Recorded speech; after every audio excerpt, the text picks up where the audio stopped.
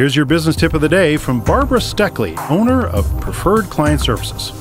Exasperating, aggravating, overwhelming. Sometimes this is the way running your business can make you feel. Those are the days, naturally, that you just want to pack it all in and give up on your dream. American writer, businessman, and philosopher Elbert Hubbard, were he alive today, would undoubtedly tell you, no, no, no. According to Hubbard, genius is often only the power of making continuous efforts. How many a man has thrown up his hands at a time when a little more effort, a little more patience would have achieved success?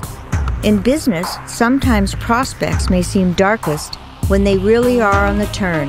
A little more persistence, a little more effort, and what seemed hopeless failure may turn to glorious success. There is no failure except in no longer trying. There is no defeat except from within, no really insurmountable barrier save our own inherent weakness of purpose. Yes, where does defeat come from except from within? The buck always stops here, with you. So get out there and give it some attitude adjust. You can do this.